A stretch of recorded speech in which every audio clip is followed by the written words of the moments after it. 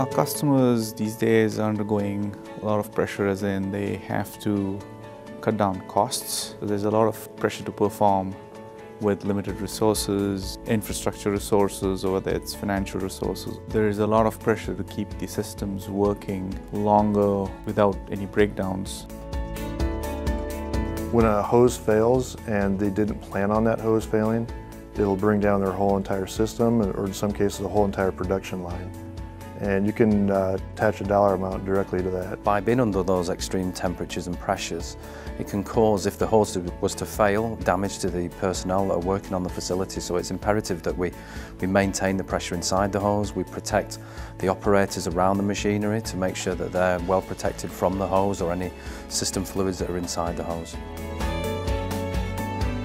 It's a service where Swagelok comes into the customer site with a team of trained hose specialists. First, we're working with the customer to figure out what their goals are. Maybe it's an application where they've experienced increased maintenance, and they'd like to have a hose specialist take a look and help them figure out how they can increase the service life of their hoses.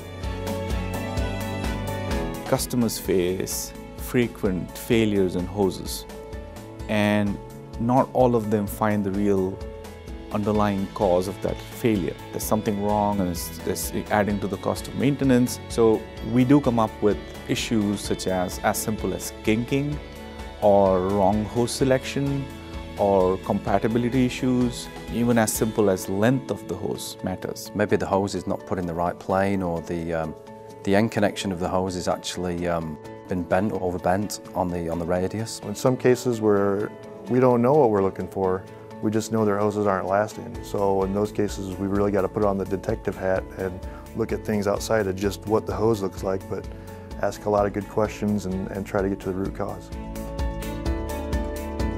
We'll provide a list of best practices and a list of potential improvements they can make, opportunities for improvement. If you could identify which hoses are at risk for premature failure, then you can get those hoses on a preventative maintenance cycle and take care of them before they become a problem. So if you bring in a hose that lasts longer, or you have products that have a better life cycle in the same application, there's less downtime, you save money, they save money with that. We've worked with customers that have been finding leaks in their hoses that they couldn't identify the source of it. And we came in and identified that they had potentially electrostatic discharge happening. And then we used a different hose, a hose that works better in cases where electrostatic discharge can happen, and those leaks disappeared.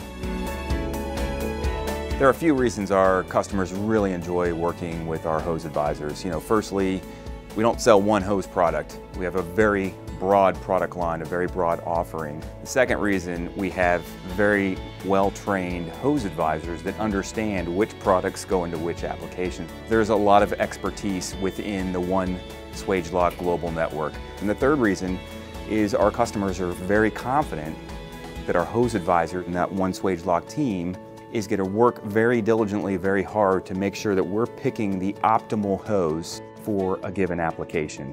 And that's going to drive things like uptime, system reliability, productivity. All these elements are really driving overall life cycle value for our customers.